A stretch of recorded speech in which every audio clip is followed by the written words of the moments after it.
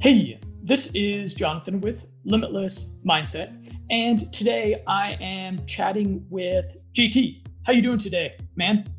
Yeah, I'm good, man. It's a little bit cloudy down here in Florida. It's been sunshine and gorgeous the last couple of days. So, you take the good and you take the bad. But I'm doing well.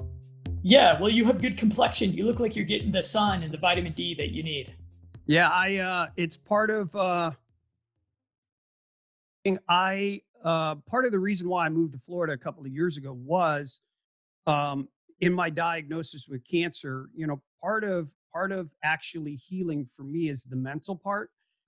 Sorry about this quick interruption. I've got an important call to action for you.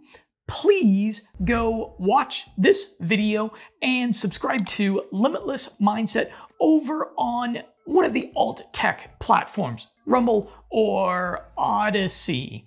And that is where you can catch my latest videos along with browsing my entire library of content and videos and podcasts. Over 700 pieces of edifying content about biohacking, nootropics, smart drugs, anti-aging, life hacking, about my pragmatic, full spectrum, anti-fragility philosophy.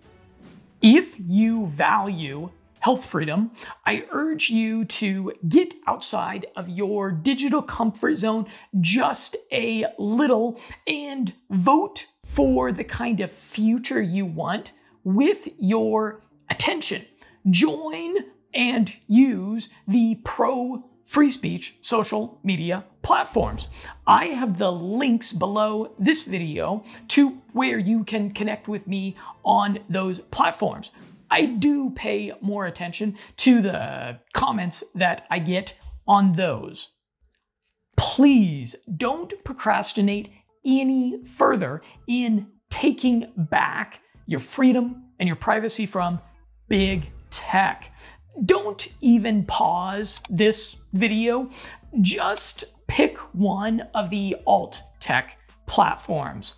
I think that Odysee is the best. It's a lot like YouTube. It's as good as YouTube as a video platform, but there's no annoying ads interrupting the videos. So just pick one of those. Again, I've got them linked below, and join it in another tab or window while we get back to what you clicked on.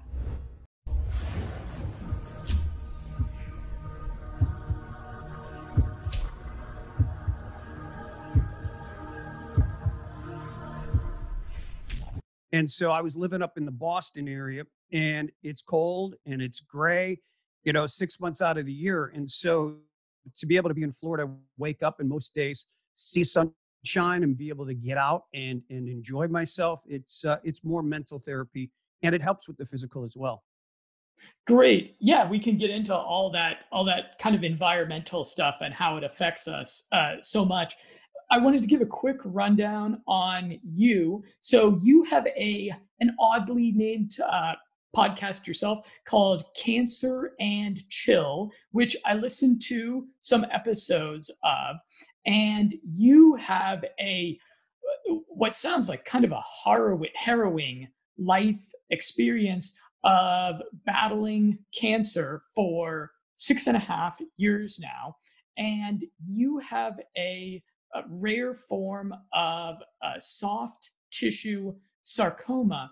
And you're one of these people that falls into a minority with what's, I suppose, considered an incurable form of cancer, kind of a rare form of cancer, right? Yeah, so you're right on. I was diagnosed 6.5 years ago, October 2013, with a rare form of sarcoma or tissue cancer. Sarcoma can be either tissue or bone or both.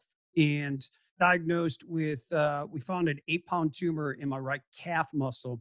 And when I say it's rare, sarcoma in and of itself is not rare. But the specific type of sarcoma that I have, it's called myxoid, MYXOID, liposarcoma, and it's rare. It is not treatable, so it is deemed as terminal. But even in 6.5 years since I've been diagnosed, the medical community has found new ways of treating it, but there's no cure. But the goal at this point is to just try to continue to push it forward every couple, 60, 90 days, and in hoping that we will find some type of a treatment that will actually cure it. Yeah, you're in a race against time. Yeah. Yeah. I mean, that's what it is. And, that may pause, or that can cause at times some uneasiness, but in dealing with this disease for 6.5 years, and when I say dealing with it, I've been in constant treatment. Like, I just finished treatment a week. This Tuesday will be a week. A week. I just finished some treatment a week ago. So it would have been last Tuesday, not this last Tuesday, the Tuesday before. And so I've had 2 weeks, because this Tuesday I'll go back in for scans. And chances are, there's usually, once I have scans, there's usually chances I'll be back in treatment, some type of treatment, within the next couple of weeks.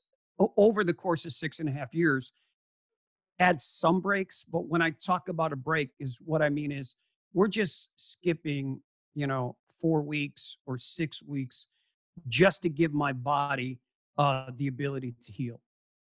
And you're getting treated at the Mayo Clinic. What treatments have you undergone? So I've been here at the Mayo just over 3 years, and I relocated from Dana-Farber Cancer Center, which is a different type of a place. I mean, they're both great. I've been at 5 cancer centers now. I've never left a cancer center because I wasn't happy or because they weren't doing a good job. It was just my treatment had to progress, and it's really assuring when somebody looks at you. It's unnerving but assuring when somebody looks at you and says, "Look, we've done everything we can for you, but we think you should probably think about one of these facilities." And so Dana Farber is a cancer center. It is one of a handful of hospitals or cancer centers that specifically have a sarcoma specialty. And while I was at Dana Farber, we had exhausted conventional chemotherapies at that moment.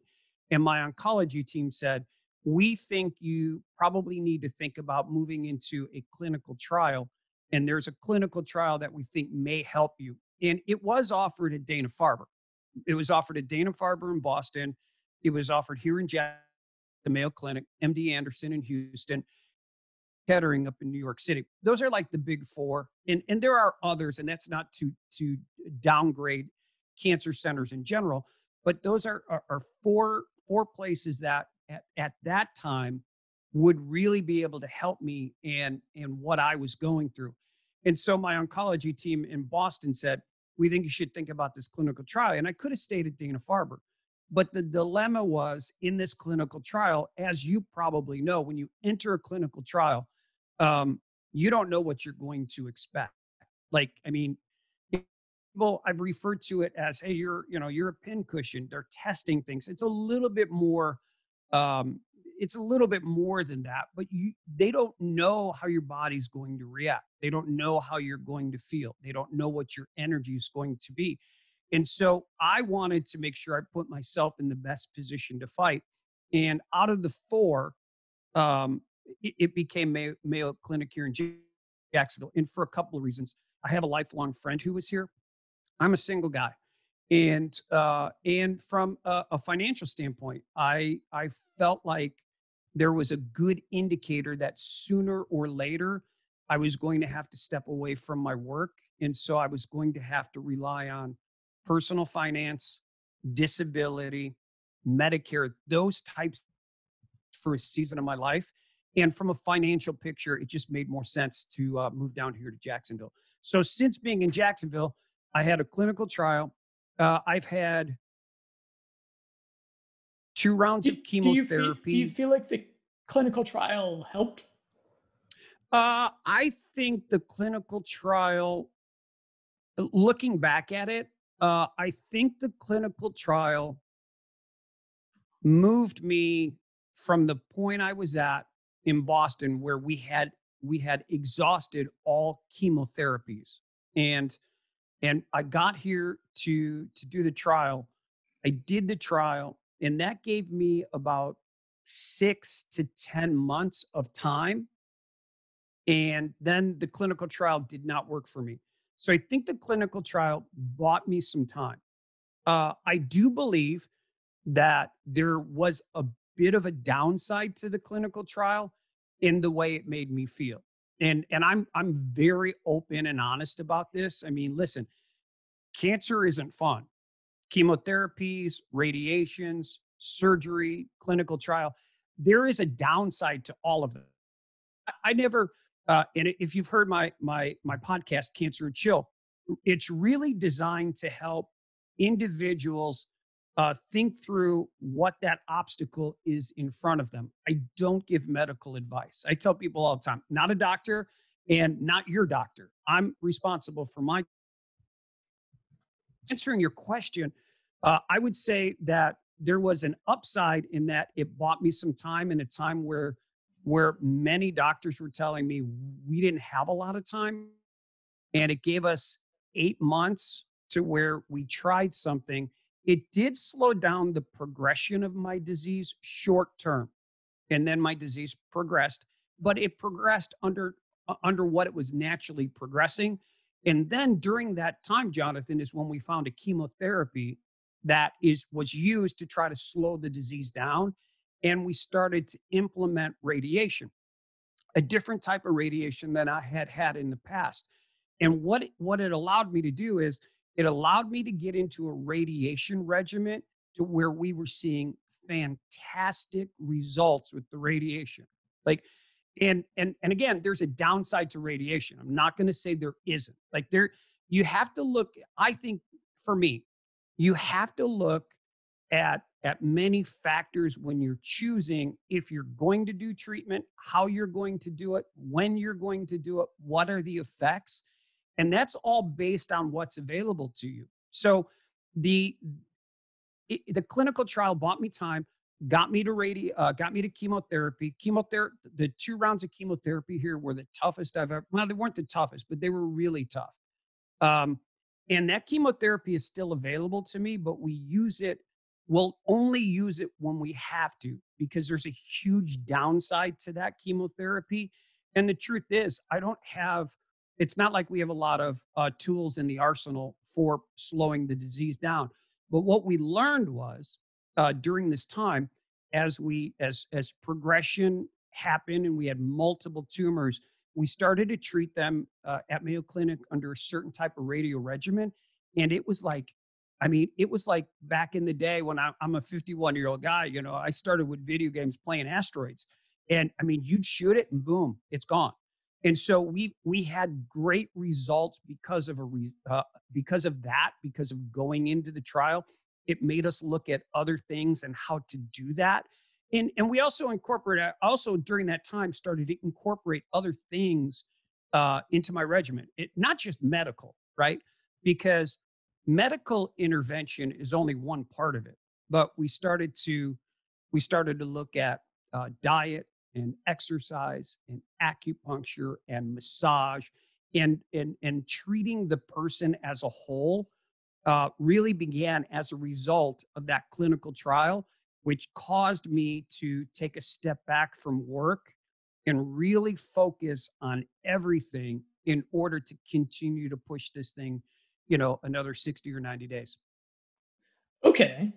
So I do want to get into some of the biohacking kind of Okay. stuff that you've done, but I wanted to go back to 2013, and I wanted you to tell us what it was like to get diagnosed, and then what are the mindset kind of things that are crucial to, as you say, dealing with the enormity of your diagnosis. Yeah, I mean, so let me just say I'm living in Scottsdale, Arizona at the time, and we find a large what appears to it appears that my right leg is overtrained. Like my right calf muscle is larger than my left, and so I'm a kid from the Midwest. I'm a Chicago kid. I've always been a big guy. We have big calves, and so I didn't really think anything of it, right? And then over a course of a couple of months, people started pointing it out. And then I was in Chicago visiting my parents one day, and my mom and my sister-in-law had noted there was something there. And I had just recently changed jobs, so I hadn't established a doctor in Scottsdale. So I got back to Scottsdale, and uh, prior to getting back from Chicago, I had decided I was going to run on a treadmill. I was on a business trip, and I didn't have time to go to the gym. And I hate running. Like I have no desire to run. What if you watch me? If you see me running, something's wrong because I'm like going to help somebody or running from something. That's just I'm not a runner. And so, but I needed some exercise, so I ran on a treadmill. And the day before I saw my mom and my sister-in-law is when I ran. I ran maybe 20, 30 minutes and run walk. And what had happened was this calf muscle that had appeared to just be larger, it ballooned. I mean, it was 3 times the size of my left. And so it caused some concern. Got back to Scottsdale, established a doctor, and went through the physical and did it, and I almost forgot to tell the doctor while I was there. You know what I mean? You go to the doctor and, brand new doctor, they're asking you this and setting this test up. I said, oh, I forgot. I need you to take a look at my leg. And my left pant leg up. And the doctor looked, she said, wow, you have a large calf. I was like, well, that's not the one that's got the issue. And I pulled the other one up, and she was like, I could see her jaw drop. She was like, Yeah, we got a problem here. reaction. And so she went out of the room. Yeah, the reaction was like crazy. So she went out of the room, brought another doctor. So this started a bunch of tests. So fast forward from this moment to about 3 or 4 months down the road.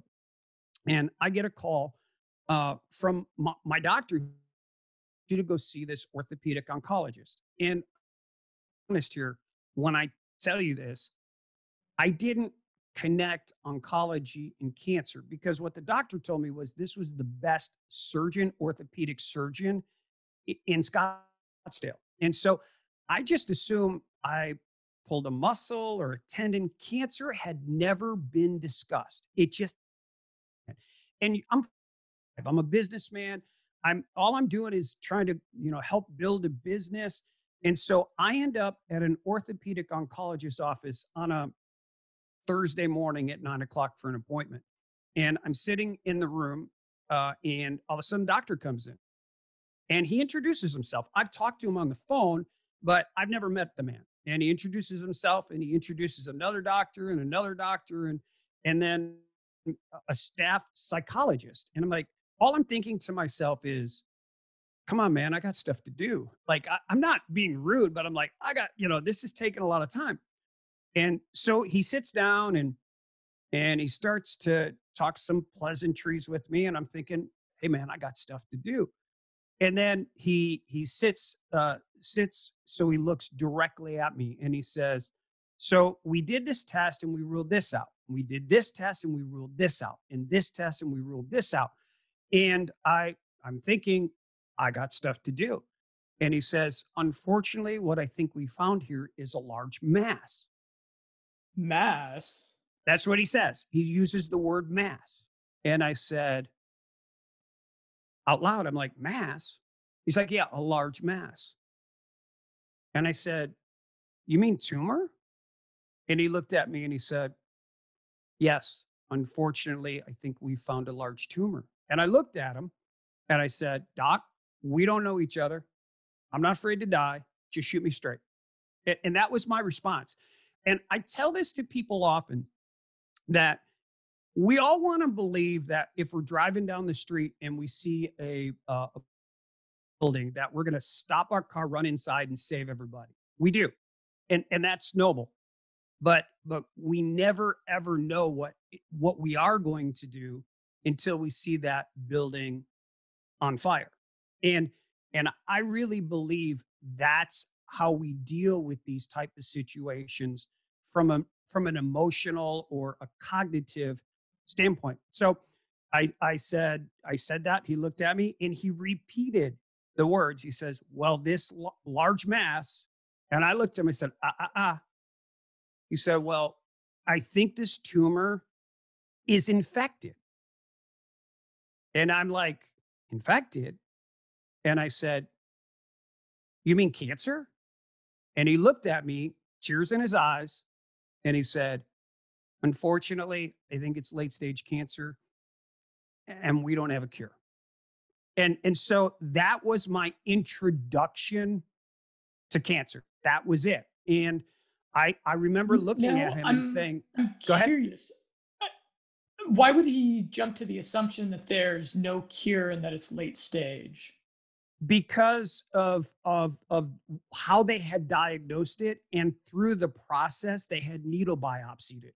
Again, when they're going through multiple tests, they're over and over, you're like looking at things but you're not paying attention to it. They didn't specifically go in and needle biopsy. They were able to take a piece of tissue that they pulled out, and Mhm. that's how they believed that what they were dealing with. And they identified it as the myxoid sarcoma. Well, to be very honest with you, they misdiagnosed it first. They diagnosed it first as what they call spindle cell sarcoma. And later, about a year or so ago, a year after that, we realized that it wasn't spindle cell, that it was myxoid. And the truth of the matter is they look very similar. It wouldn't have changed the treatment objectives, but spindle actually myxoid is actually would have been myxoid is actually worse than what spindle cell would have been for me. Mhm. Okay. And I'm curious if you have any ideas of causality here of why you got cancer. Well, I mean, it's funny. Like I said, as you have been through, as somebody goes through something, they get more perspective or a different perspective.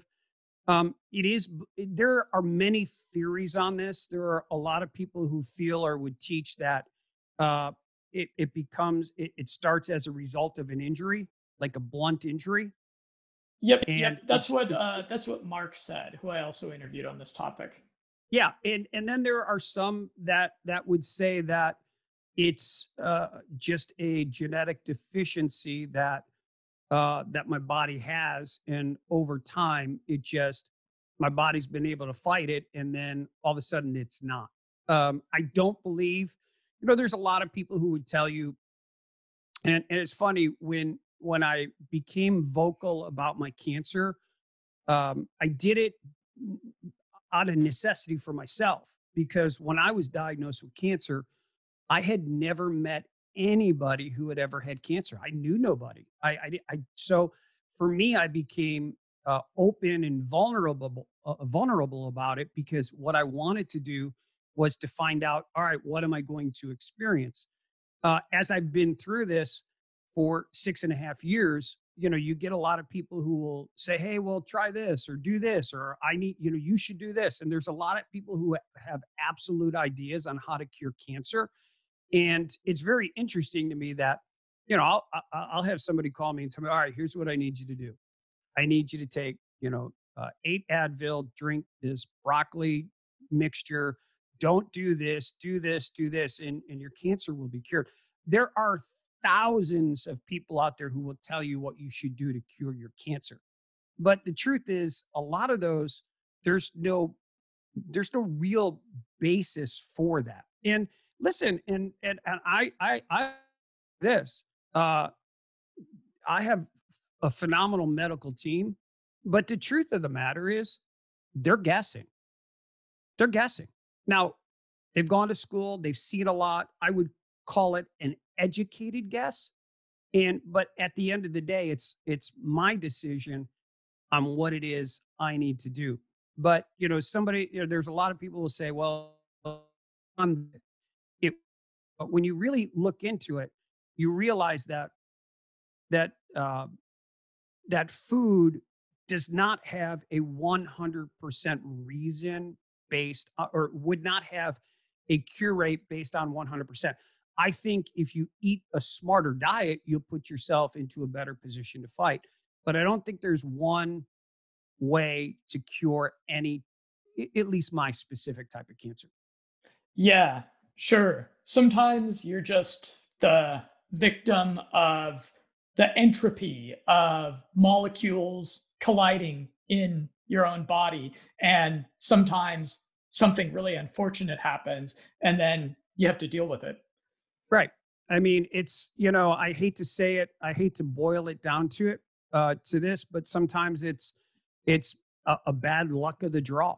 And, you know, I guess early on that would bother me, but the more I'm engaged and the longer I battle this, the more I can disassociate from the emotional side of that. Because to be very honest with you, um, I don't spending any time thinking about why it happened at this point in the game is wasted time and energy. I need my time and energy focused on how do I get through the next, 3 weeks, and also how do I pass this information on. That's why I started a podcast, because uh, I spent the last 6 years telling people about my disease on Facebook, and I realized that long after we're both gone, Facebook is going to be irrelevant. And so if I can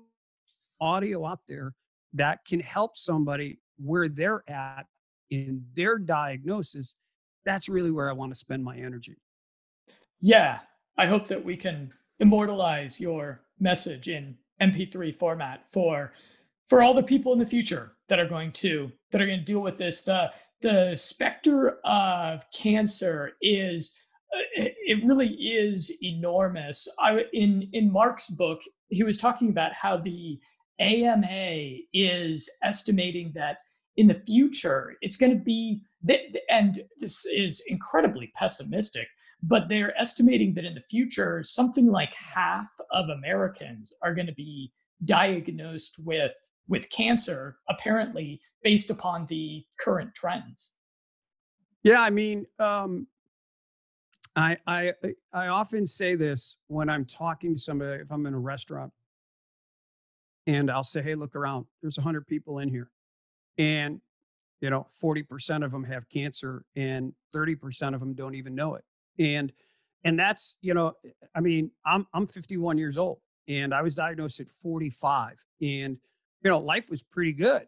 I mean, you never ever wake up and think, all right, today somebody's going to tell me something and it has the possibility of changing my life forever. And so I don't think you want to walk through life being fearful of things, um, because it'll put you in a bad position to where when you encounter something, you'll have a hard time fighting.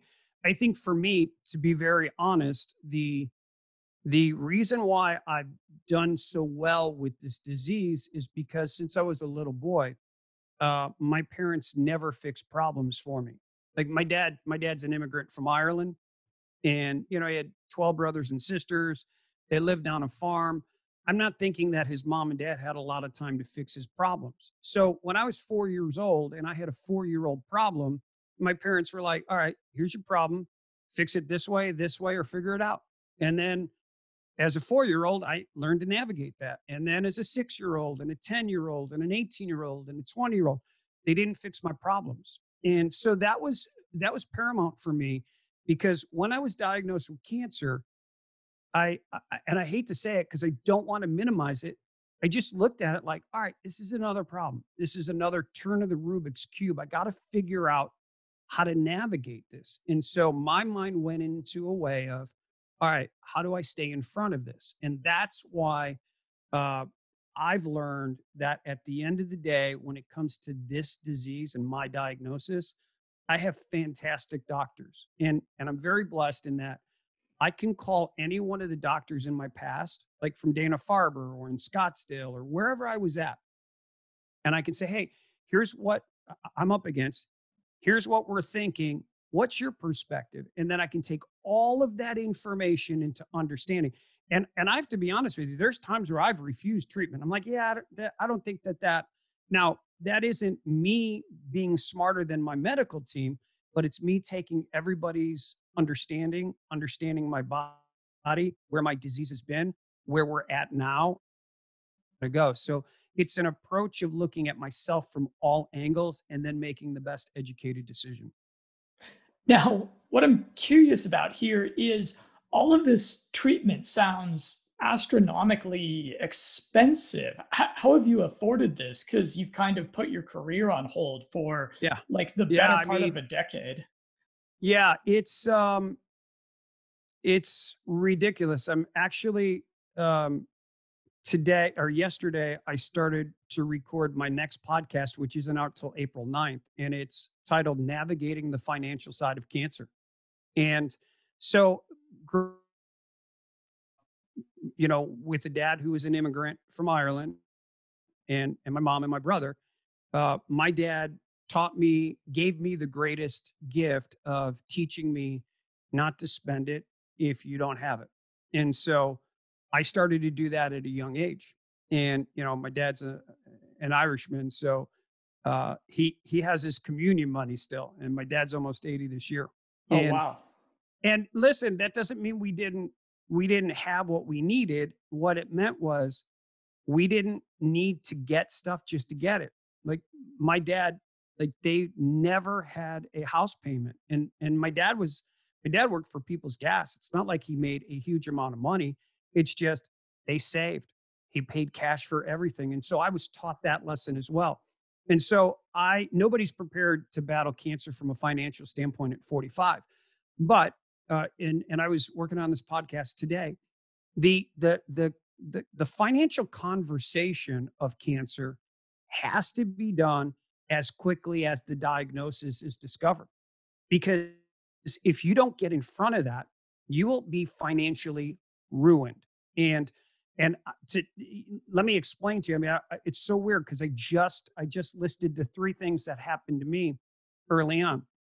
I had a test that I needed to have, to test the tumor against therapies that were available because my cancer was deemed progressive.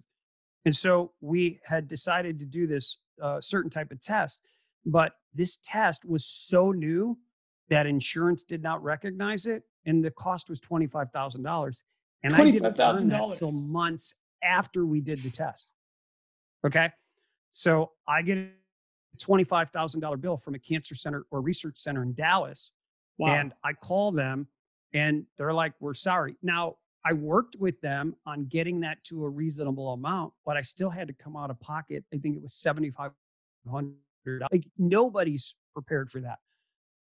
I had surgery when my cancer had metastasized into my sinus cavity, and the surgery was not covered. I didn't know that until months after.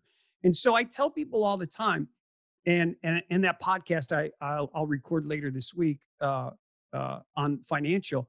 I tell them that conversation has to be had up front, and you've got to find a financial navigator to help you through it. And 6.5 years ago, there weren't a lot of financial navigators. This was just a new area, but you've got to put yourself in the situation of somebody who understands what you may be encountering from a financial standpoint. Paper, I do it every year. I look at what I get from disability, which is not a lot, and I supplement for my living expenses. And so there's a way to navigate this financially, because you have to stay current with a cancer center or they're not going to treat you. A couple of the toughest calls are when your cancer center calls you and says, "Hey, uh, you cannot have this treatment unless you pay for it up front." That's happened to me several times. And then the other call as you get is, from the financial office that tells you you haven't made a payment on your bill and it's going to go to collections. And so there's a way to navigate that. Like I have thousands and thousands of dollars that I owe other cancer centers. But to be honest with you, I pay those as I can, and they're understanding. because what I have to do is I have to stay current with Mayo Clinic or my treatment's going to stop. So Yeah, you got to prioritize. yeah, and so it never, listen, it never works out on paper. Like it just never does. At the beginning of the year, I look at my budget and just my insurance alone. I think my insurance alone right now is, because I've just moved to Medicare, my insurance alone is $1,200 a month. And I get I think I get $2,800 a month from disability. Math. I mean, that's just my health insurance. And so you're always trying to navigate it. So, um, I'm, again, growing up the way I grew up, my parents also taught me, always pay your bills. And so going to stiff somebody who's trying to help save my life, but the cancer community is understandable. There are grants. People are like, you see the best in people, like in today's day and age where we're dealing with this COVID-19, you see either the best or the worst in people.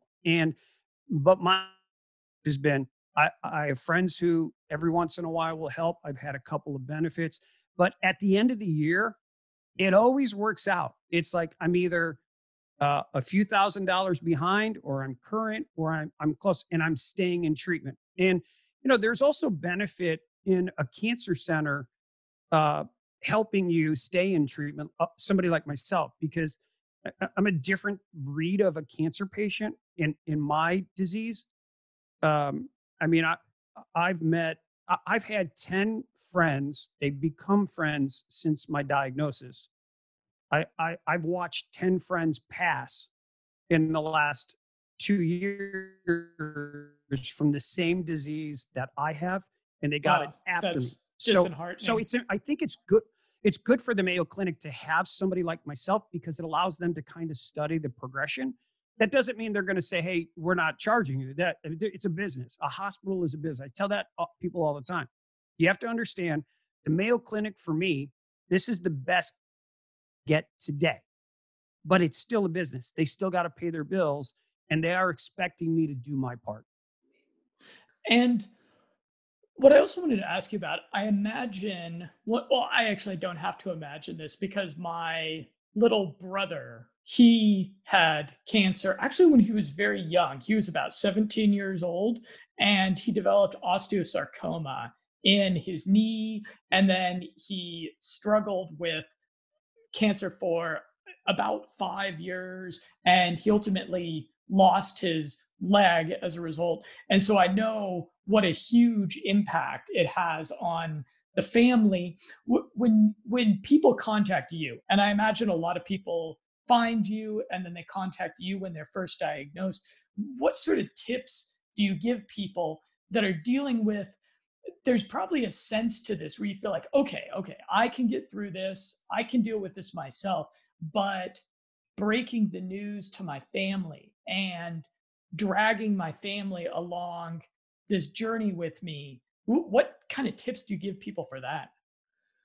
Well, when somebody contacts me, and it happens multiple times a day, and it's not necessarily just the first time. Like I have people who will contact me for 6 months, and then they go away for a year, and then they come back because something's changed, or whatever. But whenever anybody contacts me, most of the time, almost 100% of the time, I would say that I've experienced what they're going through. But I don't tell them that. So what I do is I just listen to them, and I try to find out where they're at. And then I try to assess, okay, what is the speed bump? What are they needing? Like, is it an anxiety issue? Is it, I mean, I had a buddy call me. I did this podcast a couple of weeks ago, was how do you tell your family you have a terminal diagnosis? And it happened for me. And I also remember being called out of a meeting when I was working for iHeart. And I somebody called me and say, "Hey, you got a minute?" And I said, "Yeah." And he said, "Hey, I just walked out of my oncologist's office, and my oncologist, who I just met, told me I have terminal cancer, and I don't know how to tell my wife." And so what I try to do when somebody calls me, I just really just try to listen, and then I'll ask questions to try to get to, okay, what's going on here? Is it a fear of the unknown? Is it they really want to get a second opinion? What is it? And then what I try to do is I just try to guide them to where they need to go, where they need to make their decision. I try not to tell people, hey, you need to do this. I would rather say, well, think about this, because I'm a preventative maintenance guy. Like, I look down the road. I mean, I'll have scans on Tuesday. We'll get results. We'll get results Tuesday because the hospital's in such a weird transition right now. One of my oncologists, I cannot talk to them till Thursday. But before I walk out of the Mayo on Tuesday, I'll have already spoken with my medical oncologist. But I already have an idea. If we're going into treatment, we're doing two things. Like, I know we're either going back to a chemotherapy, or we're going to go ahead and look at some radiation for some tumors that I have that we weren't able to get this last time. So I've already put myself mentally in that position. The chemotherapy is tougher than the radiation. Radiation is harder on my body, but this type of chemotherapy just beats me up for some reason. But I've also had a lot of radiation. So in saying that, I've already mentally prepared, and I've already physically made adjustments for either. Like, I change my diet certain ways. I intermittent fast. I watch certain types of foods, because what I want to do is put myself in the best position. So I'm a preventive maintenance guy. So what I try to do is, with somebody, when they call me and they say, okay, here's the situation, I've already listened to what they said, and I'm trying to get them to think forward. Like, if somebody calls me and says, okay, diagnosed with cancer, they want to do chemo and radiation, I always say to them, okay, a couple of things you want to do, or you want to think about doing, because I never tell them what to do. Um, you want to dial back your lifestyle, right? You want to, why I tell people, become selfish. Think about yourself, because everybody and their brother is going to want to come over and take you bowling. But no, what you need to do is rest, because there's going to come a day where you're going to fight with yourself because you can't even get off the couch to go to the bathroom, and you want to save your energy. If you're having chemo and radiation, immediately you want to try to put some weight on. If you're underweight, right? Because weight, for me, weight equals strength. So whatever the situation they're encountering, if it's a mental situation, if it's a stress situation, it's an anxiety, if it's a death issue, what they think they're going to die. I tell this to everybody who calls me.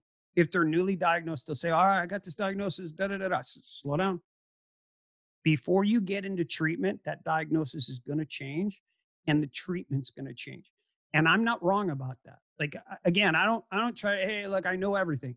But from dealing with cancer on my level and with hundreds of people, I can't think of one where the day it was diagnosed, the diagnosis stayed the same and the treatment protocol stayed the same. Usually there's some tweaking. So I always tell people, let's not panic till it's time to panic, right? Because in that moment where you're diagnosed with cancer, there's two things that most people think. When somebody tells them they have cancer, they think, I'm going to die, and get it out. And that causes this overwhelming desire to panic and just start doing stuff. And it's that burning building moment. How are they going to do with it? So what I try to do is I try to kind of put my arms around them and say, okay, well, cancer's not fun. It's bad. Like, I'm not one of these guys who, hey, look at me. I beat this. I've not beat this disease.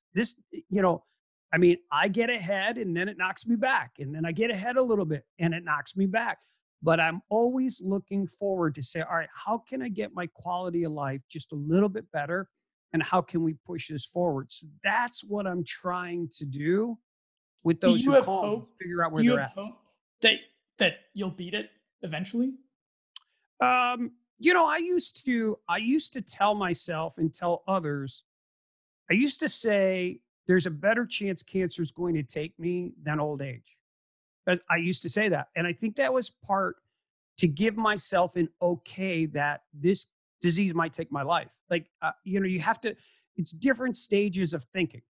I don't think you can think yourself into being cured. I don't believe that. Like, I did a podcast on, does positivity really matter? And the answer is yes and no. Like, no, I don't believe just being positive is going to cure my cancer. Does positivity help me every single day to get to the next step? Absolutely. But I to answer that question. So I used to say that. Now I've started to say I might die with cancer, but not because of it. And I think there's another transition in that thinking, but it's not as easy as just starting to say stuff. You got to believe it. Like, I think there's another transition, and that transition is I am going to beat this. But let me tell you this: I have a hat here which says hashtag I believe in miracles, and here's what I've learned Oh, about cancer. Here's what I've learned is that miracle isn't in the cure only. The miracle already has been experienced by me because I'm able to live life with cancer. That's a true miracle. Like, that's a big miracle because, like I said, a lot of people, when they're diagnosed with cancer, they go into a a fetal position. And I encounter that a lot. And I try to get people out of that because once you disassociate from a mental and emotional standpoint, you have problems. You have true problems. So I can't, I would love to say to you, I would love to say, Jonathan, yeah, I'm going to beat this. I can't because cancer's complex. I pray every single day. I do everything I possibly can. I'm totally involved in my cancer care. Like, I run my cancer care like I used to run radio stations. Hire the best people in their area, teach them, engage them. But at the end of the day, I'm still responsible for the radio station. So I still have to be the decision maker. And that's how I run my cancer care. I have fantastic doctors, but I don't allow them just to make random decisions what I'm going to do. I don't do it. I mean, mhm. I ask them questions, I push them, I sometimes create conflict in the room. I say, well, what about this or what about that? And my medical team has taken my lead. And when I have an oncologist look at me and say, well, what if we try this? What if, maybe let me call this doc and get his thought. Maybe we do cryotherapy now, or maybe we do some type of a thermal imaging, or maybe we do this, or maybe diet. Maybe diet will help us with this, or acupuncture, or massage. That's when you have a team working towards a direction. Mm. Okay. So did you listen to that podcast interview that I did with Mark? Yeah, yeah, I did. Aha. Yeah. So his whole sentiment, and he wrote a couple of books about this, Yep. was that the mainstream paradigm, the hack, slash, and burn treatments, what he documented in his books is that these are so often iatrogenic, so to speak. And well, I just urge people, I urge everyone out there who doesn't have cancer, I urge them to really give a damn about their health.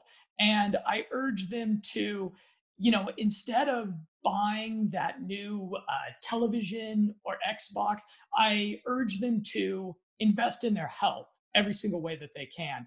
And that's really what I'm about personally. That's, every single day, twice a day, actually, me and my wife use one of these near infrared therapy devices for about 15 minutes that have pretty good evidence as far as like cancer prevention. Well, I'm very, very clean living. I use all the different kinds of supplements that seem to prevent cancer. So first of all, I urge everyone out there that it's the AMA says that the AMA seems to believe that we all, at least in America, have at least a coin's flip chance of acquiring cancer. And all of these different environmental factors out there that seem to aggravate cancer, things like the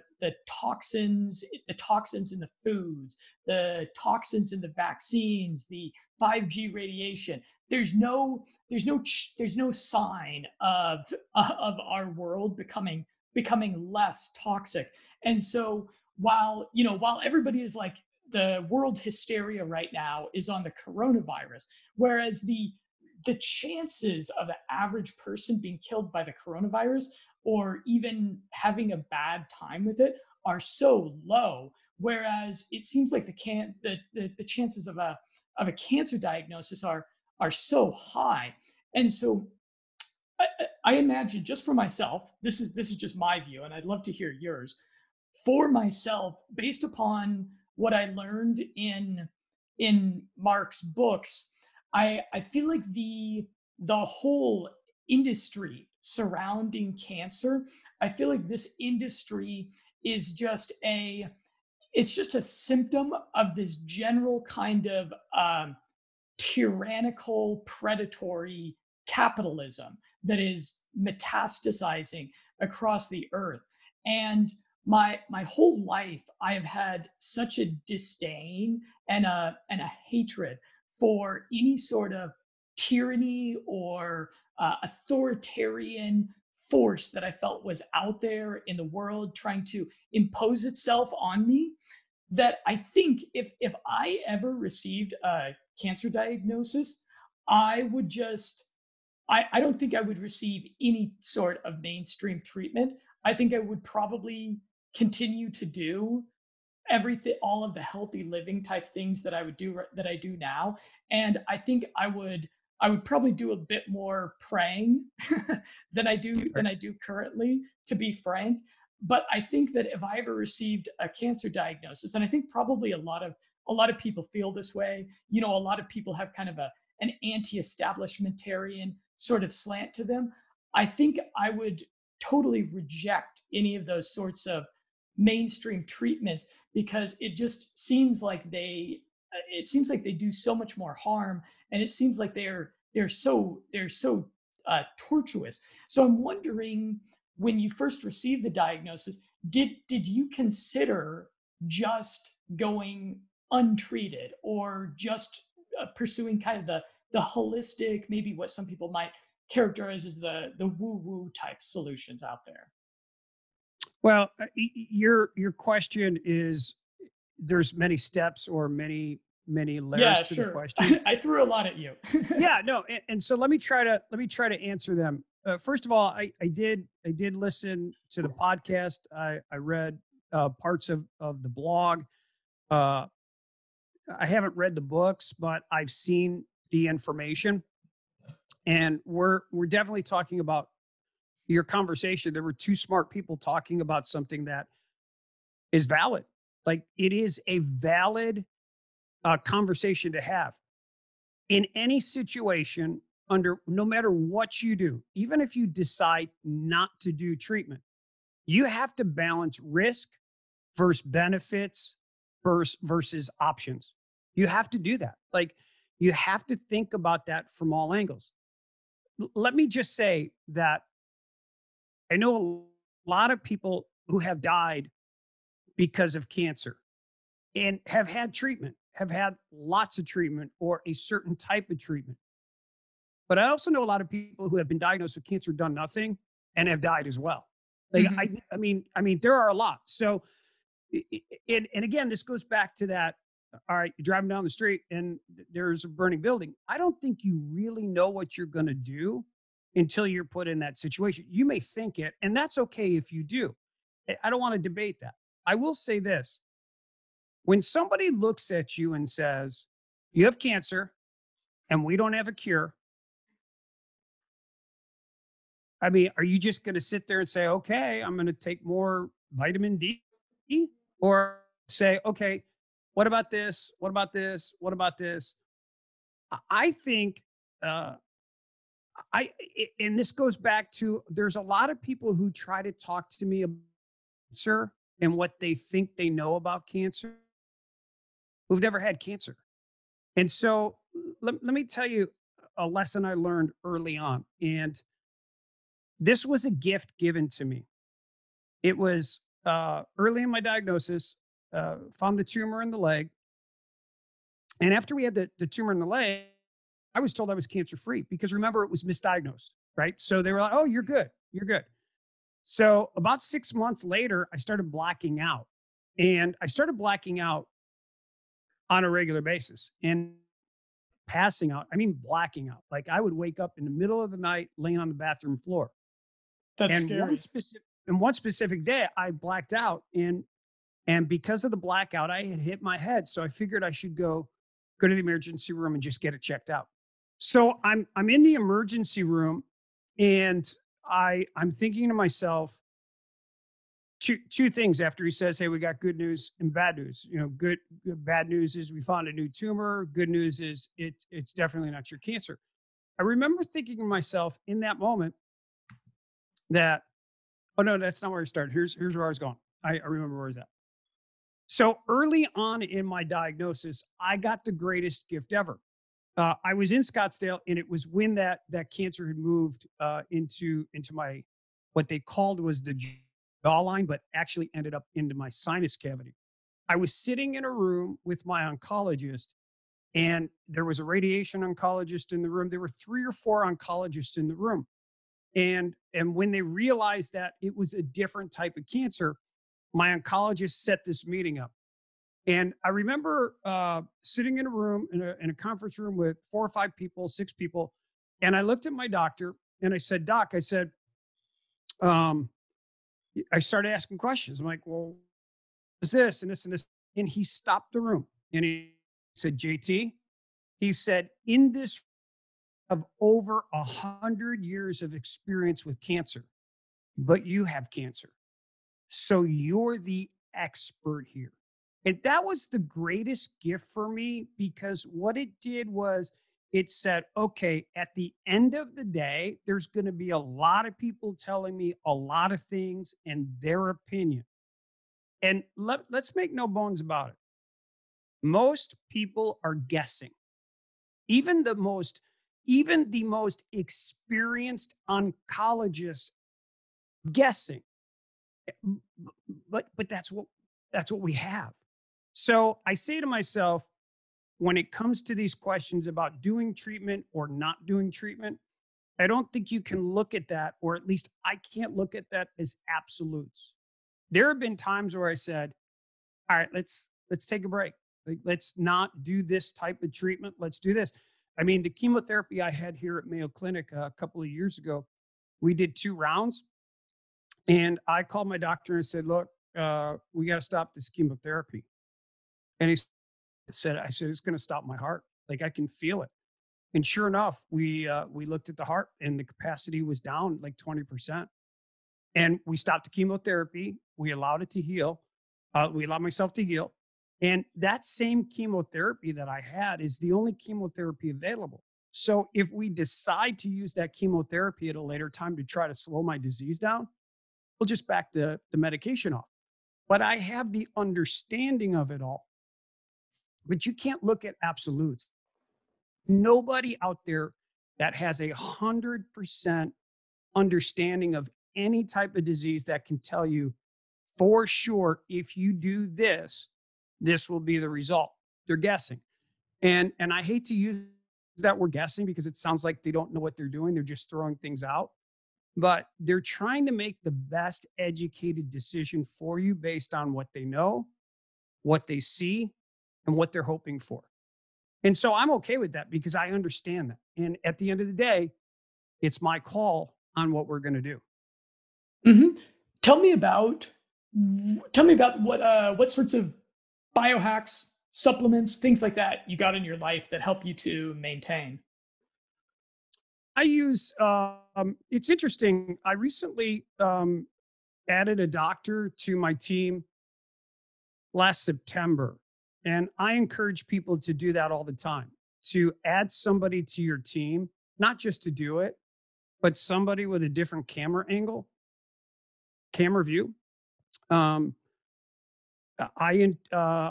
we added a doctor who's in charge of integrative health at Mayo Clinic. And he was the integrative health doctor at Duke Medical Center for many years. And so his job is to look at complex situations and say, well, what if we added this? Or what if we added that? And so I added a couple of supplements recently. Um, One is a liver supplement to help aid my liver, and the other is a supplement that's with overall healing, continual healing. At the same time, What are the names we of had a those? converse. What's that? What are the names of those? Uh, Reverse a cell. Reverse a cell. Can I grab them real quick? It'll take Oh one yeah, second. love. Let me Yeah. grab them. All right. All right. So I use the first is made by Thorn. It's called Reverse a Cell, Hmm. and it aids in helping with my liver, with my body. I'm sorry, this is not the liver. But what this does, it's a dietary supplement. I take it. I take a couple of capsules a day. This is the MitoQ, and this is Oh yeah, MitaQ is great. yeah, It gives you kind of it gives you kind of focused CoQ10 delivery to the mitochondria. correct. And so and but we also incorporated a couple other things. Every single day I use, and this was really just based on my research. I do every single day. I use some elderberry, I apple cider vinegar. I do flaxseed oil. I do that every single day. And then back in starting in November, I started at the direct integrative doctor. We started intermittent fasting, and the reason for that wasn't to lose weight. The reason for that was, and I remember the conversation. He said, "Look, um, we are far away from making a declaration that diet will actually cure your cancer, but we looked at it from a standpoint of two things. We realized that if I intermittent fasted, that my digestive system wouldn't have to work as hard, right? I have a lot of treatment. Like when I just had radiation 2 weeks ago, it was to a tumor on the outside of my spinal cord. And we rushed into treatment because if cancer jumps into the spinal cord, we've got paralysis issues. So see, so that's, going back to the earlier part of your question. If you have somebody say to you, hey, look, we found a 3 or 4 centimeter tumor that's on the side of your spinal cord and has the ability to hop in the spinal cord near future. And if it does, you will be paralyzed from the middle of your back through your legs. And they say, well, we've done radiation and radiation usually takes care of these tumors. What are you going to say? Are you going to say, Y- okay, I'll take some supplements, or no, I'm not going to do this? Or are you going to say, nah, I'll be paralyzed? Like You'd have how to do you, make some hard decisions. Yeah. yeah. So that's why I say, look, and again, I'm not knocking anybody who says, I don't want to do treatment. I tell this to people, even my own family members, because since I've been diagnosed, I've had a family member who was diagnosed with cancer. And I had to say to them, your disease is your disease. You have to choose what you want to do. I can't make these decisions for you. But to suggest to people blindly that um, if you get cancer, you shouldn't get treatment, I think is irresponsible. I also think it's irresponsible if somebody gets cancer, you should say, you should do this. So I think the approach has to be, what do you feel comfortable? And I agree. Listen, uh, there is difficulty in the treatment of cancer. I've had more radiation. I've hit the ceiling of radiation 3 or 4 times where they're like, we can't go past this, but it works. So we have. What am I going You've to been do? to Chernobyl and back multiple Yeah, times. I've had. They reference them in rounds.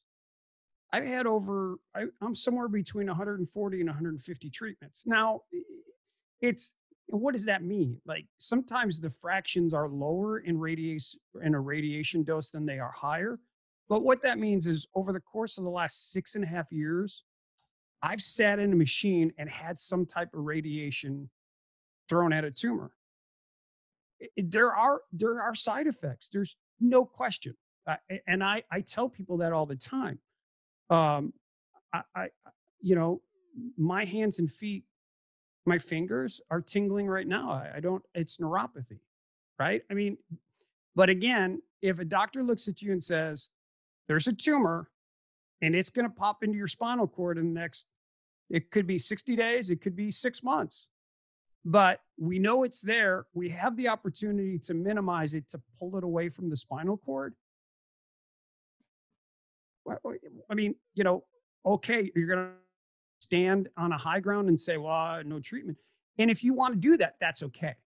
But I do think it's irresponsible for anybody to make wide statements like that. I think it's good to educate people on it, but I don't know. I feel like everybody has to make those decisions for themselves. And I'll tell you this, I'll be very honest with you. I didn't understand early on, 2-3 years into my diagnosis, when people would quit treatment, they'd be like, I can't, I'm done. I never understood that, but I understand it now because I've been through so much treatment. The idea of going through more treatment, if a doctor looked at me and said, hey, we can give you 6 months of this treatment to get you 7 months of life, I might say, you know what, I'm just going to go enjoy. Yeah, That's my not much of a trade-off. Yeah, and listen, I mean, and then there's also, I mean, I've had to tell my parents 3 times that I wasn't going to make it to the end of the year because that's what I was told. And then something changed. And cancer's fast moving. Things change positively and negatively all the time. I mean, I had a doctor, I came back, I was on a missions trip to Brazil a couple summers ago. And I came back and my oncologist called me and said, hey, man, we found six, I think it was nine new sites, lesions or Wow. disease. And I said to him, I remember it was like middle of September. And I said, well, can we do treatment after the holidays? He said, you're not going to make it if we do that. So let's start treatment. And so I think, again, it's in the moment, in the situation. That's when you have to make the best decision possible. Okay. Few other things I wanted to ask you about. You said you were single. I'm wondering if you've done any dating while having cancer, and what is that like? Yeah, it's difficult. Yeah, that's interesting. I was dating a gal. Um, I was dating a girl early on in my diagnosis, and it was on and off again, and has been on and off again through part of this diagnosis. It's tough, and here's why it's tough: is we're in this framework of social distancing right now. Mhm. Well, one of the first things you learn as a cancer patient is social distancing. Yeah, I Like, imagine. I mean, to be honest with you, I mean, I have dear friends right down the street, and we get together on Sundays. We won't, of course, today. And there can be 20 adults and 30 kids, and I love every single one of them. But if there's community food, I can't touch it. I can't risk that because my immune system is diminished, right? So I've learned how to navigate life and just try to kind of make sure I put myself in the best position. From a dating standpoint and a relationship standpoint, it can be difficult because there's an emotional side with cancer too. And so sometimes what you find yourself not being able to open up, or you find yourself not being able to give on an emotional standpoint because you're spending so much of your uh, emotional side in the fight of what you're dealing with. And You've got limited resources you for have the limited relationship. resources. And so again, 10 good hours a day. That's it. Like when I wake up, I get 10 hours. Now that's great because 6 months ago, it was 8 hours. And so you got to choose how you're going to spend your time. And sometimes that becomes really difficult. Here's the other thing is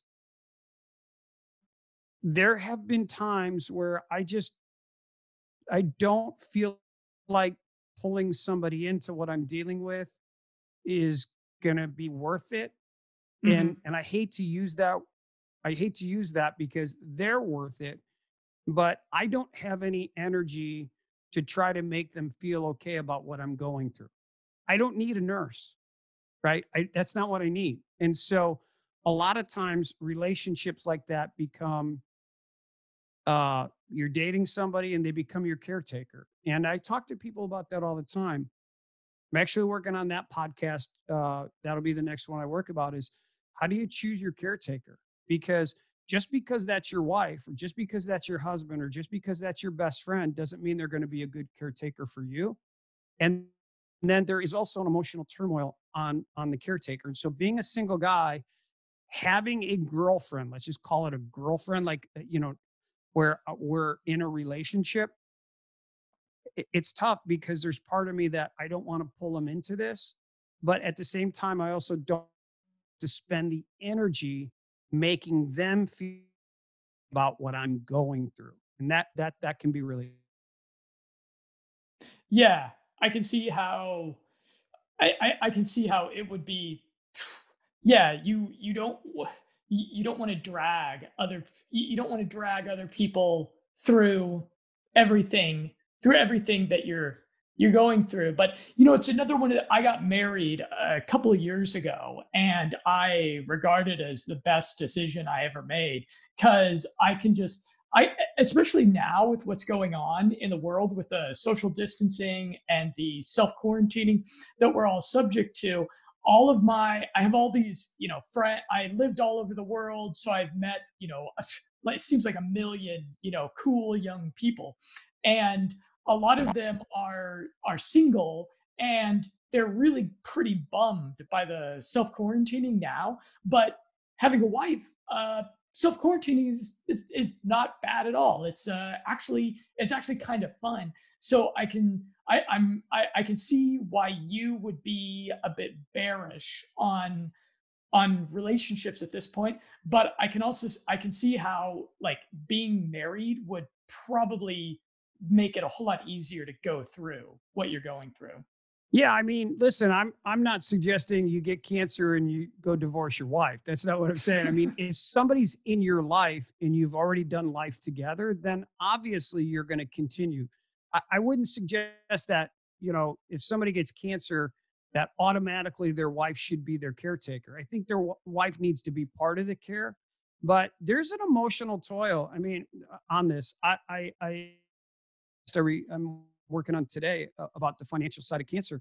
I think it was like 42% of marriages where somebody's diagnosed with cancer have multiple relationship issues because it's very big. And Hmm. so I think by nature, um, if I had to choose it, if if there was a way to have a relationship with what I'm going through where I didn't have to spend my emotional energy on making somebody feel good about something I'm going through, I would probably chance on that.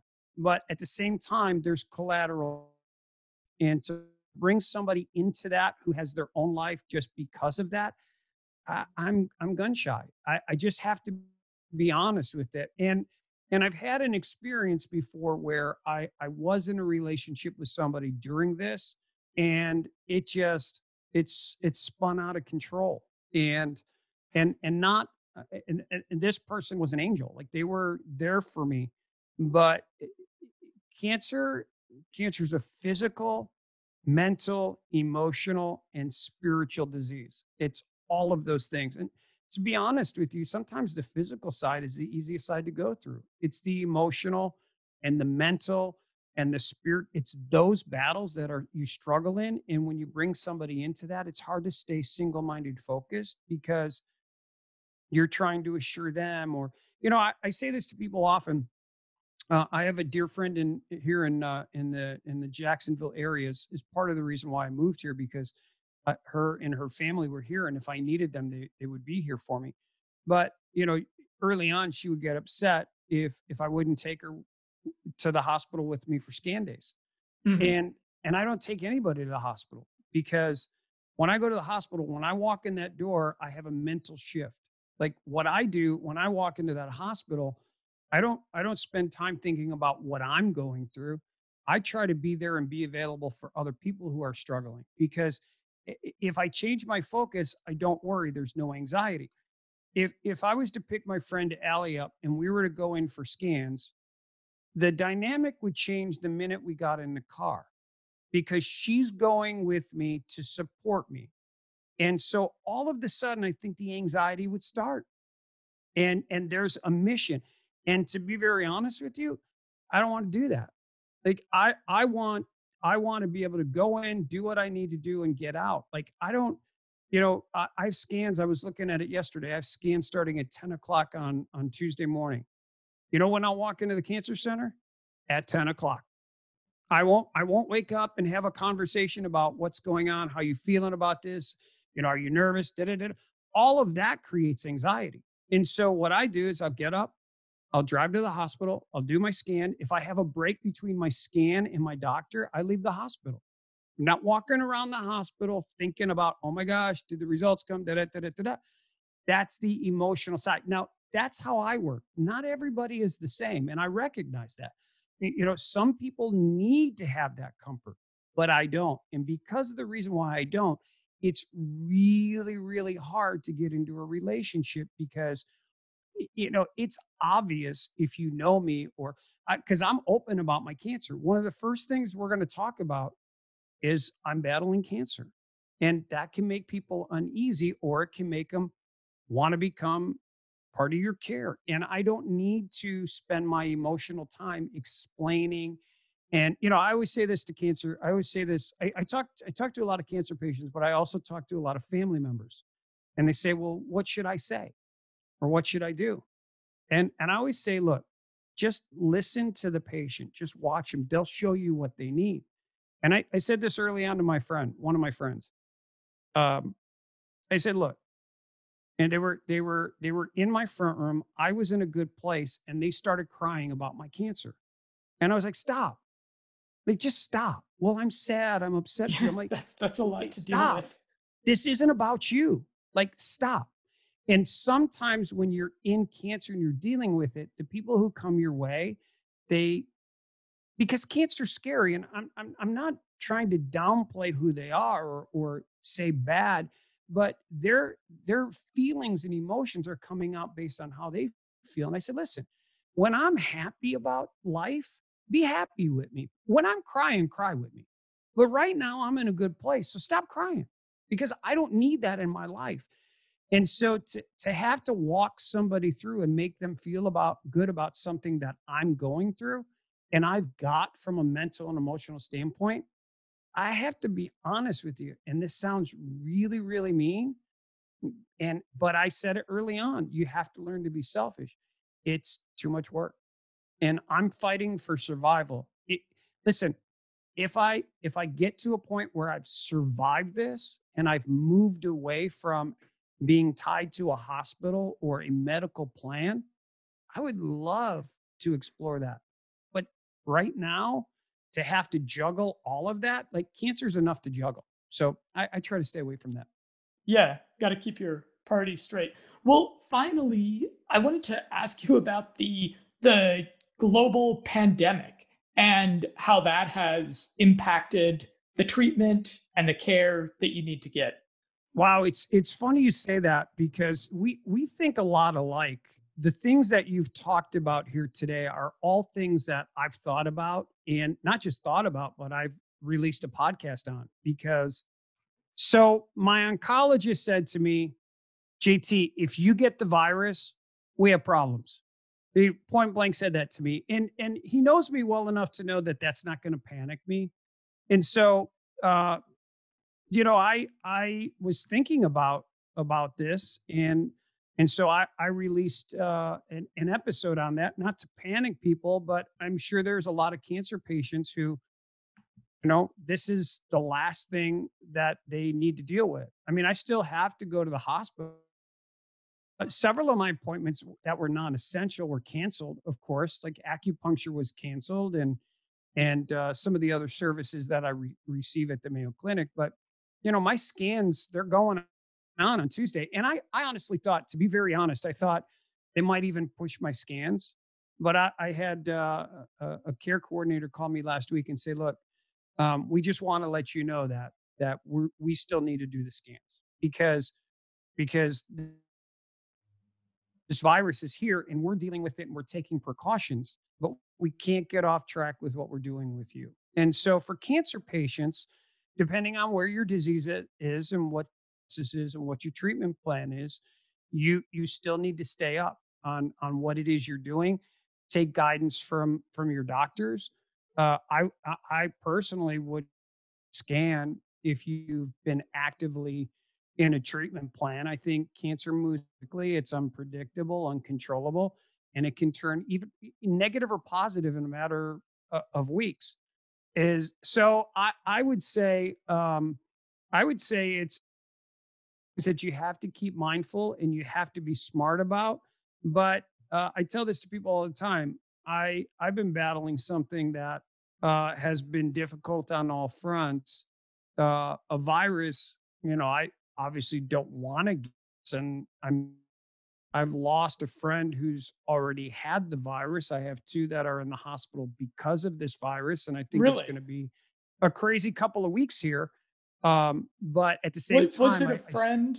Was it a friend that also had cancer? no, no, no, no. It's interesting. I have three friends. One who passed, 61 years old, was diagnosed with the virus a week ago Friday, went into the hospital Friday night, and passed away on Sunday morning, and Wow, didn't I'm have. sorry to hear that. Yeah, I mean, really, like, a quick case. I don't know of a lot of health problems that they had prior, but 61. I have another friend who's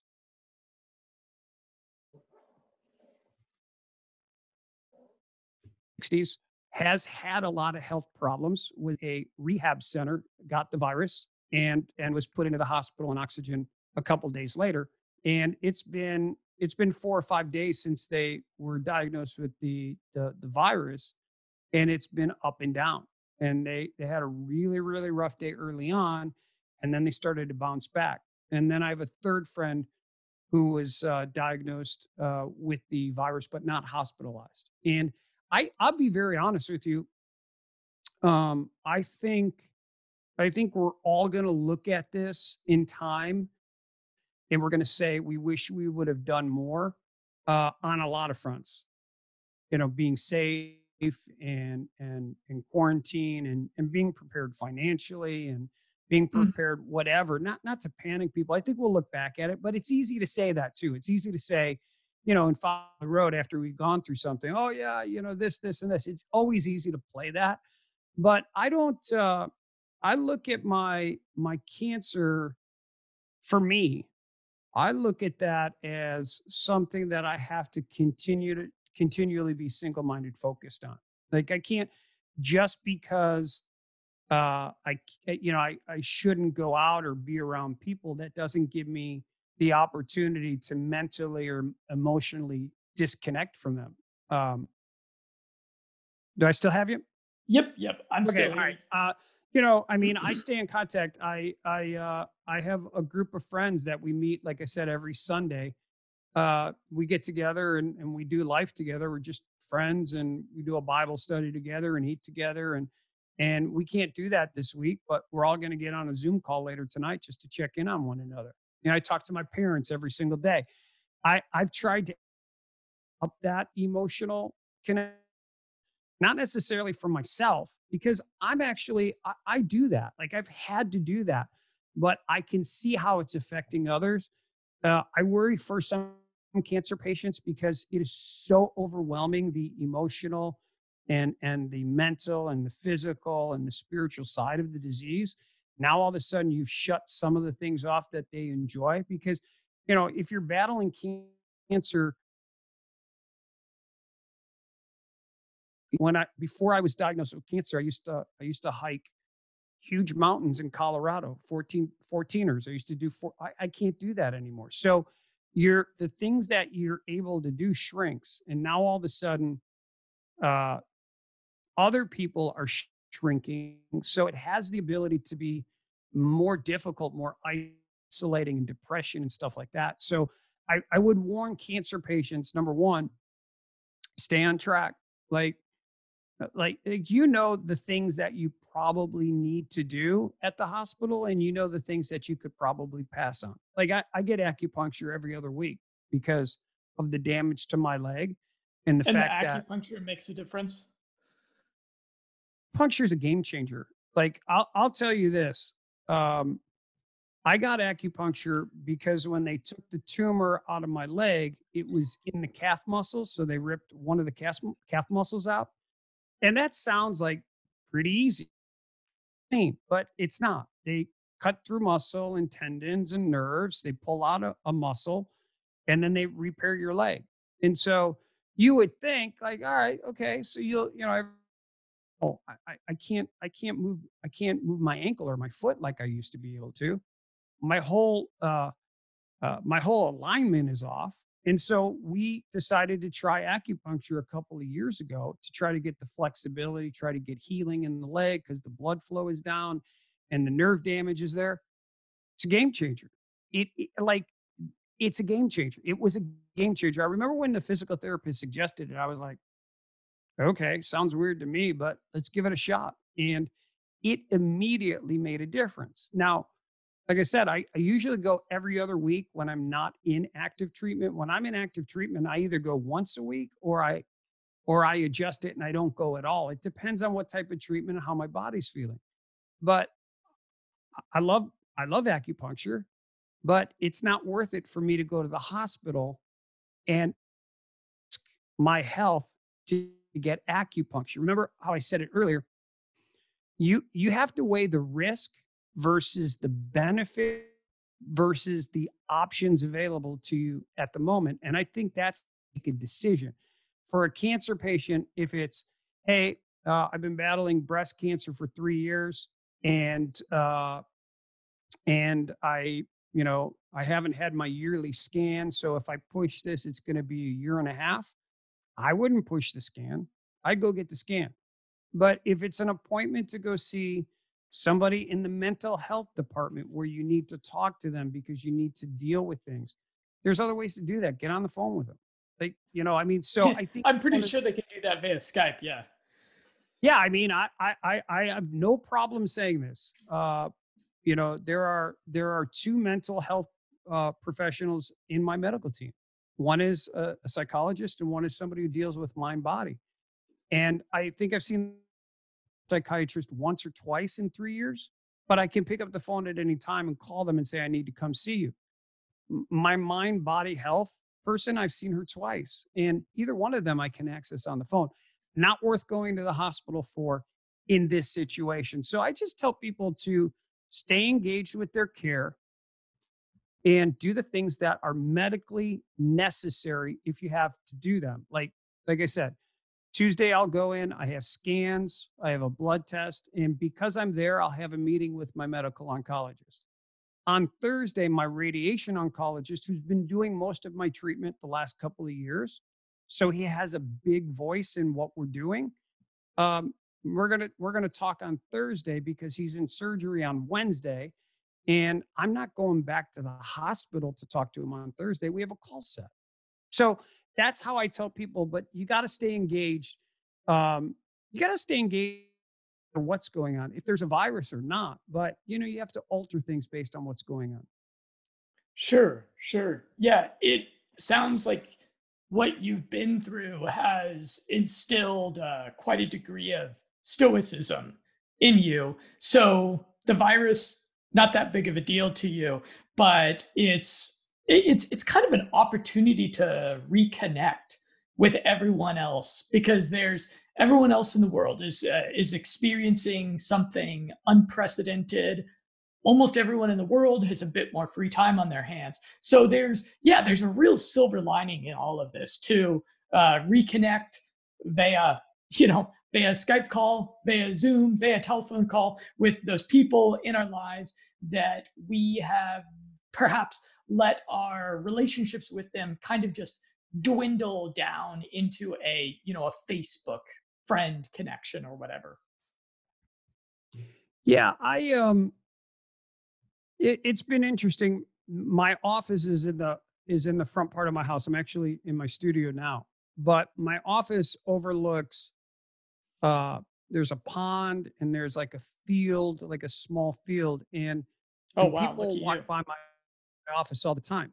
And what's interesting is over the last couple of weeks, I've seen people I've never seen before. I've watched, families out, with their dog or rollerblading. And it's a pause on things, and it's causing people to become closer. And I think it's almost, again, I think there's going to be a couple of rough weeks here. And I think we're all going to say, I wish I would have done more. And I wish everybody would have done more. And we're all probably going to have a connection to this virus. Like, we're maybe not personally, but we might know somebody who knows somebody who's been affected, and may not, and may pass. And I think there's going to be some sadness, and there's going to be a lot of healing, but I think there's also going to be a huge sense of what is important. And even if that only lasts for a short time, it's still positive. And I don't want to downplay. I mean, from what I've heard, this this fierce if you get it. And I pray that, I fear for my parents all the time. They're in their late 70s, early 80s. And I almost tried to put them in timeout last week because they were going out, and I'm like, no, you need to Yeah, stay you at got to home. have a talk with them about that. Yeah. And I realized at the end of the conversation is they still look at me like I'm a kid. They're not listening to me. And but I'm not fearful. I'm never been a fearful person. I mean, the one thing we all have in common, every single one of us, is at some point, the truth is none of us are getting out of here alive. It's, I mean, at some point, and that's life. And I want to enjoy every moment as long as I possibly can. And so I don't spend a lot of time in anything being fearful. I'm not fearful of any of this. And so that doesn't mean I don't believe it's serious. I mean, I don't need to take precautions. People need to be smart, but I never try to control something I can't control. Why would I spend any mental energy on that? Mm. Well, I'm going to direct, especially people who might have cancer, or maybe even someone who has a friend or loved one which has cancer. I'm going to direct them all to go and check out your podcast, which is Cancer and Chill. Now, I'm curious, Cancer and Chill, does that come from like Netflix and chill? Yeah. So yeah, you know, there's a double meaning to next Netflix and chill, of course. And so what I Yeah, yeah. wanted to do, right, when I looked at doing a podcast, there's a lot of podcasts where doctors are sitting in a room and they're talking about treatment protocol, or they're dissecting research. And so I'll just be very honest. I think they have their place, and I think that's important. But being a cancer patient and talking to hundreds of cancer patients, the last thing they want to hear, or the last thing I want to hear, is two doctors debating if a treatment is right or the research. I don't That's not where you are emotionally, right? You get cancer, you think you're going to die, you're scared, you think you're going to die, and you want to get it out. There's a lot of other cancer podcasts, cancer patient talking about how they beat cancer. And it's more of a rah, rah, rah, rah, rah. And those have its place too. But what I wanted to do was I wanted to have a podcast that answered the questions that I needed answered when I was battling it in the moment. Because the reason why I started to look for information was because it wasn't available. And so Cancer and Chill is a podcast where I'm a I'm a cancer patient, and I walk through things like, you know, how do you deal with the enormity of a cancer diagnosis? Uh, how to, tactical ways to minimize stress and anxiety. What happens when you become depressed and isolated? How do you handle the financial side of cancer? How do you up your cancer IQ? How do you? I have a podcast that it's how to build your medical dream team. So the Cancer and Chill came to me from the Netflix and Chill, because what I realized was i- i- I wanted a name for a podcast that really kind of identified it as being different, because and it really is. It's okay. So you have cancer, and cancer is really, really, it's not a fun experience, but you have it. Now, what I want you to do is let's all take a deep breath and let's think this through.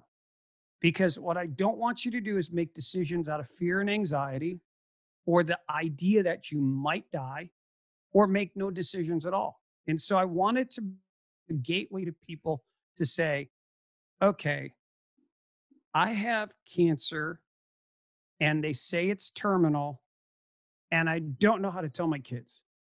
And so the podcast is, all right, I've been in this experience and this is what I did. This is what I learned. This is what I might do differently. And so really it was for people to, to look at cancer and say, what is this? And then discover it. And then, you know, a lot of people have podcasts, and because a podcast is cool right now, everybody's got a podcast. And I think that's great. I've been to podcast conventions, 2 or 3 of them. And I think Oh, it's a great really? thing. Oh yeah, yeah. I've been to Podcast Movement last year in Orlando, and I went to Podfest just a couple months ago here in Orlando. I was scheduled to go to Dallas for Podcast Movement in August, but I'm sure it'll probably be moved, or I don't know that for sure, but I would assume. But a lot of people have podcasts, but I want a podcast. The reason why I'm doing a podcast is because I want somebody to feel connected in a world where there isn't anxiety and there's actual actionable information that may help you. That was the goal. Like a lot of people, you know, there are a lot of people who have written books, and people buy those books and then they sit on the shelf and nobody reads them. Right. I wanted a podcast where somebody says, okay, this guy's battling cancer. I'm battling cancer. He's addressing fear and anxiety. I have a high level of fear and anxiety. Is there one thing that I can take from this podcast that might help me? It's the whole goal. Like the only goal truly is to help somebody who has cancer in their path. And that's anybody from a current patient, a former patient, a caretaker, a loved one. I try to address it from that. But Cancer and Chill was just, it was like, all right, that's really what I'm trying to say, because I had a bunch of names, like it was cancer patient to patient. It was this, it was that. And everything kind of pushed me into that. I'm, debating things. I haven't had a guest on my podcast yet. You know why that is? Because I'm the expert. And that doesn't mean I'm the medical expert. That doesn't mean I know everything, but I'm telling people what I've experienced in order to try to help them. At some time, people will come in, but I wanted to push that. Look, I'm like you. I'm battling cancer. And there are times where I've had stress and anxiety. And here's 3 things that I did. Or here's I did a podcast on on uh, on declaring your reasons for battling cancer. Hearing, coming up with the reasons why you want to fight and using those in the moments when you don't feel like fighting. Because I don't care who you are. If you've battled cancer, when you're talking to somebody who's battled it, you have a common language, a common feeling. And I just didn't feel like there was enough information out there. Unfortunately, what happens a lot is somebody's cancer, they go to Google and they start Googling stuff, and it's not good what you see there. And it creates this fear and anxiety. So I just wanted people to feel like, all right, here's a guy who's got cancer. All right, let's take a deep breath and we understand this is bad. I don't tell people really nice quotes like, cancer patient doesn't want to hear that either. They don't want to hear, hey, you're the strongest person in the world, or those are nice things to say, but that's not what my podcast is. My podcast is, you got it.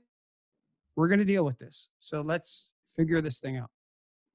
And I'll direct people over to your Facebook group also, because I imagine there's a lot of support there. How many members do you have in it? So in the Cancer and Chill Facebook group, I think I looked last night. It was either 1,100 or 1,050. And that Facebook group is the same thing. You go to a lot of Facebook groups on cancer, and I appreciate everybody who supports them and administers them. They're great people. A lot of them are my friends, but somebody will post about something, and then all of a sudden the inner doctor comes out in almost everybody, and they start saying things, and you can actually feel the stress building. And so in the Cancer and Chill Facebook, that's what great for social media. That's what social media is great for, is building stress.